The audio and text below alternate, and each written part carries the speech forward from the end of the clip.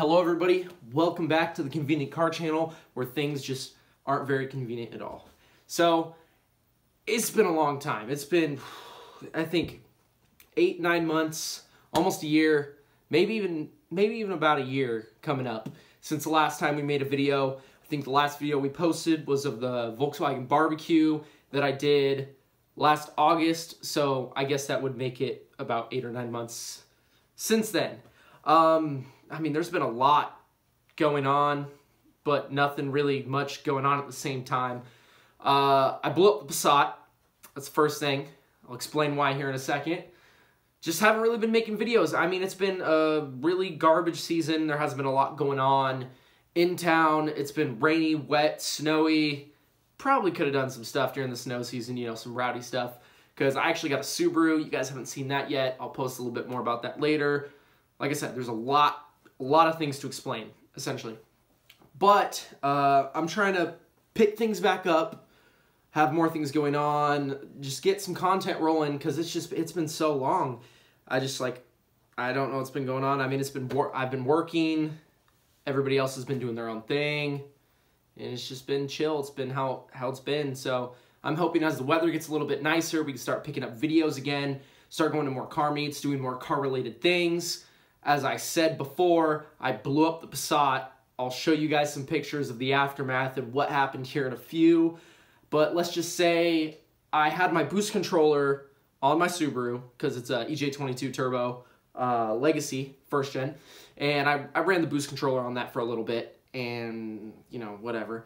So I was in a hurry to put it back on the Passat, because I was going to take it for one last ride before I pulled the transmission, did a little bit more transmission work. And I accidentally plugged the vacuum line from it onto the top of the wastegate instead of the side of it. So basically the vacuum port was just open on the wastegate, full throttled it, probably pushed a little bit over 30 PSI, and it leaned out and fucking completely exploded. Anyways, so this is the aftermath of the VR that I blew up.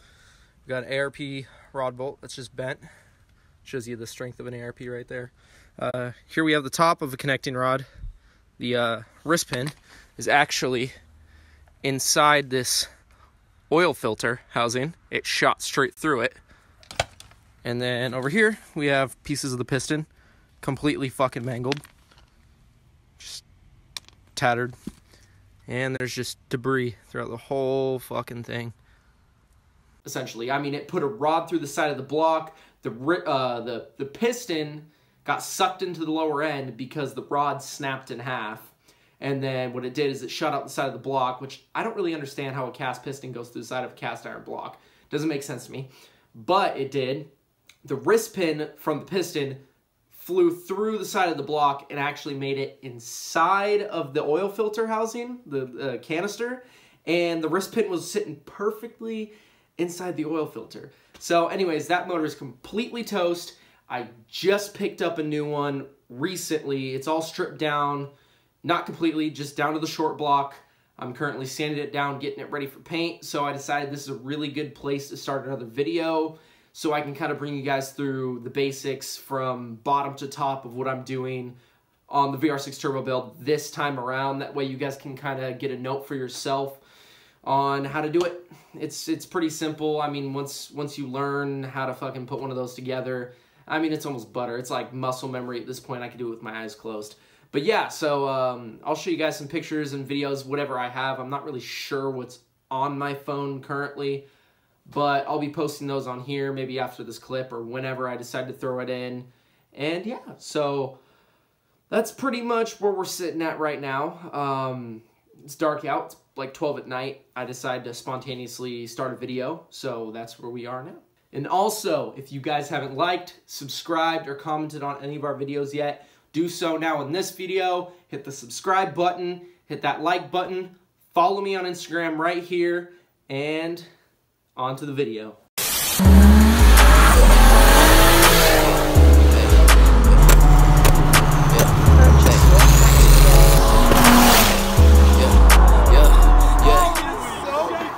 Hey guys, welcome back to the Convenient Car Channel, where things just aren't very convenient at all. So we're going to do a little bit of a update on the Passat here. As you can see, it's been sitting for a while. Front end's all torn apart. We're going to pop the hood here. and I'll show you the tube framework. Okay. So you guys have probably all seen this before. I did repaint it. It's now a copper color. The harness is just kind of sitting out and everything. And this is kind of where it's been sitting for a little bit. It's got a lot of moisture on the inside. Needs a lot to be cleaned up. But yeah. Tube frame looks pretty decent for a spray paint job. It's kind of hard to see on this iPhone camera. But that's what I'm going to be working with. And you'll see the color scheme once everything goes together. But let me show you the engine now. I got this new tent here, since the weather has been pretty garbage. And now I'll show you the engine block.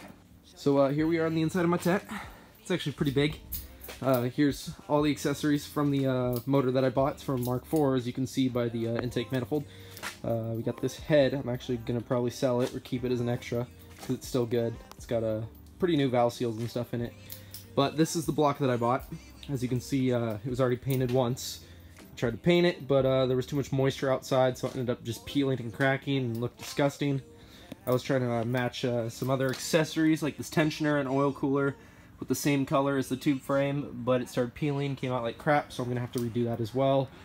But yeah, it's getting all stripped down right now. Looks like crap because I still need to sand it a lot more. I've already cleaned the piston heads a little bit. The surface has been cleaned. It's starting to rust because it's been sitting for a little bit. So I'm going to go back through a few more times and make sure everything's clean before I end up throwing it together. But basically, this is just how it's sitting. I just need to paint it and then start throwing it back together. Coming over here, we've got my new ARP rod bolts that I'm going to be assembling in the bottom end, keeping it all stock.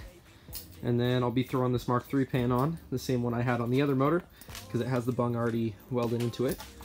And then the bottom end should be all set. That's all we're doing to it, just ARPs and calling it a day. The head that was previously on the engine, the one that I got the SuperTech valves installed on, you'll see the aftermath here on the cylinder. Got a little beat. Everything looks like it's seated still. I'm going to do a little leak down test on it. All of the other valves look fine. They need to be cleaned, obviously. But I noticed coming over here, if you look right in the side, right there, if it focuses, there's a piece of what I'm going to think is a piston. I don't know how it got in on this side, but it's actually stopping this valve from closing all the way. So what I'm going to do is I'm going to be putting the cam on this side with just one of the lifters, and I'm going to see if I can open that valve a little bit, get that out, make sure it seats, do a leak down test on it, and then we'll know if we can use this head again or not. Just coming back in the tent, I'm going to grab some of these cam bridges, cam caps, take that one lifter, and then we're going to come over here and take one of the cams, which is the exhaust side, which is the longer one. And I'm going to be using all of the ones off of this head because I just don't want to assemble any of my good parts back together and maybe ruin it. So we're just going to try to pull out that little shrapnel piece with these pieces. Okay, so we got the bridges cranked down just snug enough, not even torqued, because we're not even going to be running this like this. Obviously the other lifters are still out, so none of the lobes are going to touch them. I didn't worry about putting oil on top of the lifter either, because we aren't going to be running these cams, caps, or these lifters. And all I'm going to do is turn the end of this cam until it pushes down the lifter, opens the spring, and then hopefully get that little thing out and seat it. Got the head turned over, got my 15mm socket on the end of the cam. We're just going to turn this. If I can focus, probably not. This is really hard to do with one hand. And I'm going to open the valve as so, and then try to get that piece out. I have the valve open. The piece was actually that guy right there. And I'm probably going to end up doing this with all the valves, make sure they're all clean, everything seats correctly, because I am going to be reusing this, just cleaning off the surface. I only had about a few thousand miles on the head, so I don't think it's going to be warped, but I am going to check the deck clearance, make sure it's flat, and then we should be good to throw this guy back together. The exhaust side port's completely full. And so far, I haven't seen any sort of water dripping out any of the valves, so that's good. Gonna give it a few and then flip over to the back side, and then we'll know. So today, I got the block painted on the VR6 completely. It's right here. We're going to be installing the head today, showing you how to put on the ARP head studs. We are going to be using the Ultra Torque assembly lube from my rod bolts. I'm just going to get more for the rod bolts later because I don't have any for my ARPs because I'm going to be reusing my old ones. They're sitting in this little soapy bin right here. I just tooted. So yeah, I'll show you pretty much how to do this. It's pretty simple, pretty easy. So yeah, let's do it. So I got the head cleaned up. Not perfect, but it's definitely where I want it.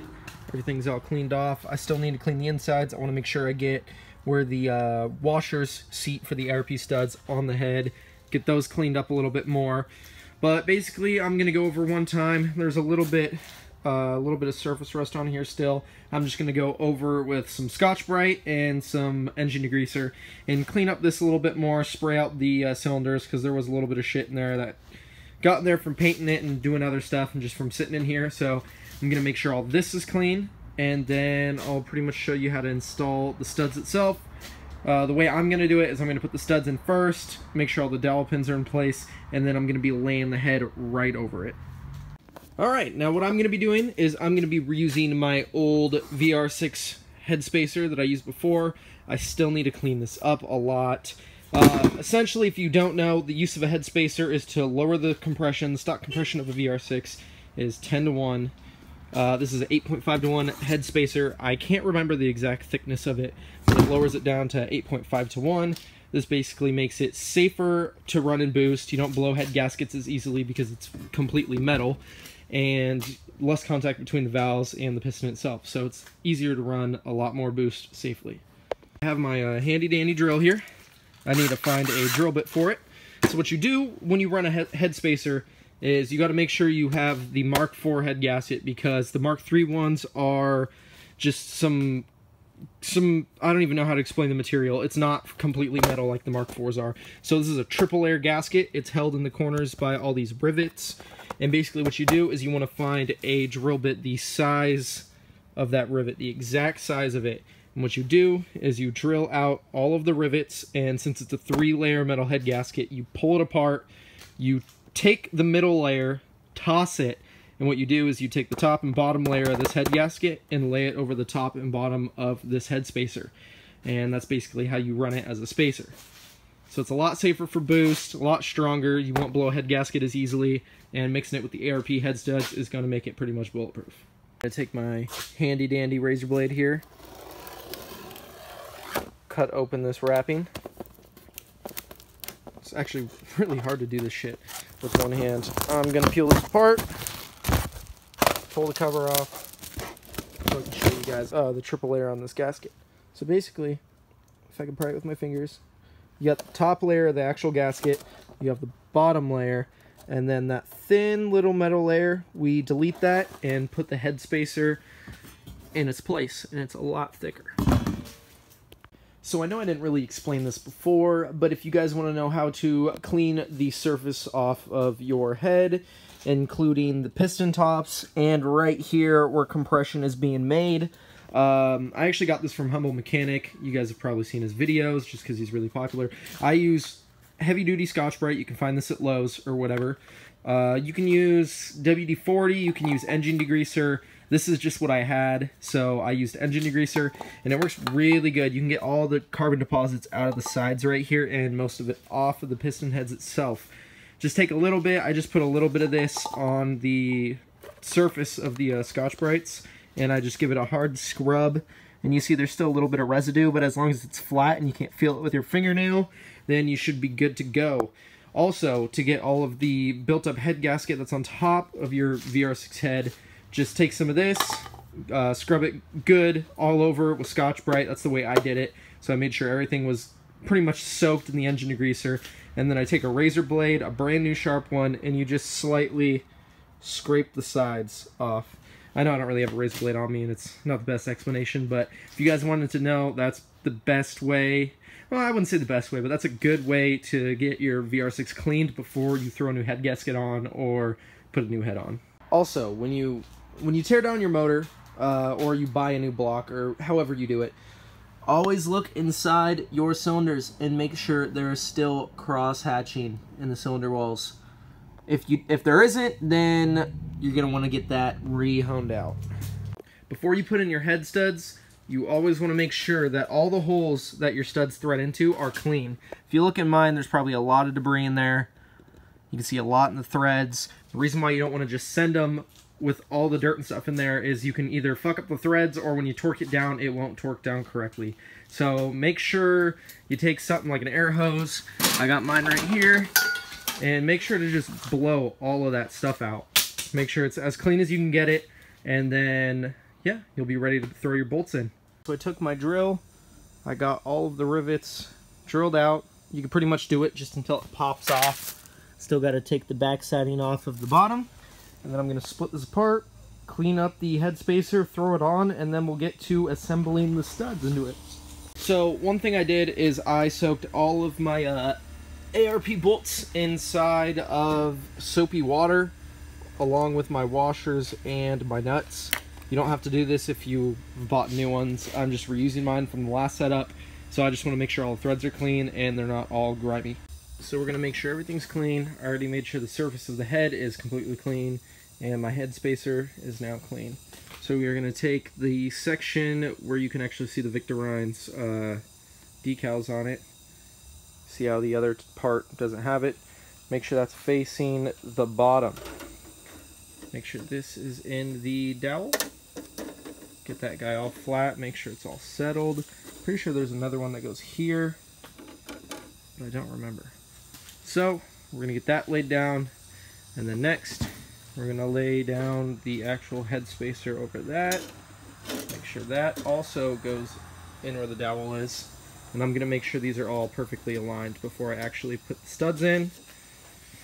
Coming to the last piece of the gasket, we're going to throw that over as well.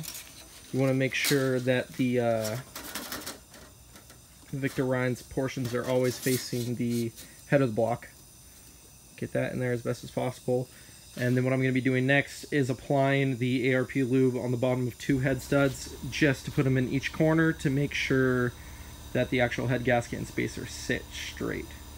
So I came to my old block that I exploded, and I pulled the other dowel pin out of this. So I'll be using this for the new one. Alright, so we got some of the assembly lube on one of the actual bolts for the ARPs. When looking at the ARP bolts, see how this side has a little hump on it? That side doesn't. You always want to make sure the hump goes towards the bottom. I actually might have put a little bit too much on this, so preserve as much as possible. But I'm going to use my fingers and get this all mixed together and then put it inside the actual block. Oh yeah, we got Alex here, by the way. He actually fixed his Audi. You guys didn't even know it was crashed, but it did. I'll show you some stuff later about it. But back onto this, so I'm actually going to start threading these in. You see the ARP lube is on there. I'm doing it with the head gasket and spacer on it already, just because it's easier, so I don't have to try to force the gasket onto the studs, because you can bend it that way. So when you put these in, you see how they have a little Allen head on there. It's actually a standard size, not metric. You want to make sure they bottom out hand tight. You do not want to tighten them in, because torquing on the nut will do that for you. Alright guys, so we got all of the ARP head bolts into the head itself. I have all of the Ultra Torque assembly lube. It's all on the bottoms. As you see, the head gasket and everything's on. We put everything in afterwards, so it was easier. I'm actually going to lube up the top threads of all of these as well before I throw the head on. And then I'll be cleaning out the little inlets in the head. That way I can put the washers back in. And then we'll be torquing it down. Alright, so I got the surface of my head as clean as I could get it. It looks like there's still a little bit of material left, but it's all flat. It's just kind of engraved into the head. I also made sure that the head gasket on top after I put the bolts in was clean again, and now we're ready to drop it on. Alright, Alex is a little shit talker. But anyways, so we got the head on. Looks really good. Complements the black that I repainted really well. So you can see, boom. Now we got the head spacer in there. I'm actually going to come through and clean all of this out, because you can see there's still a bunch of debris and there's some pine needles and stuff in there. And I'm going to make sure all of these are looking mint before I put the washers and nuts back in. And then we'll get ready to torque it down again. The washers have been placed in the head. I made sure everything was clean before I dropped them in. And now it's down to putting the ARP nuts on there. I'm going to make sure these guys get snugged down all the way first. and then I'll do it in torque sequence. Alright, so I got all of the nuts hand tightened all the way around, all 20 of them. I'm going to post a little picture here of the sequence that you need to do. It's going to be facing from the intake front side, and then the torque specs as well, because that's what I'm going to be doing about right now.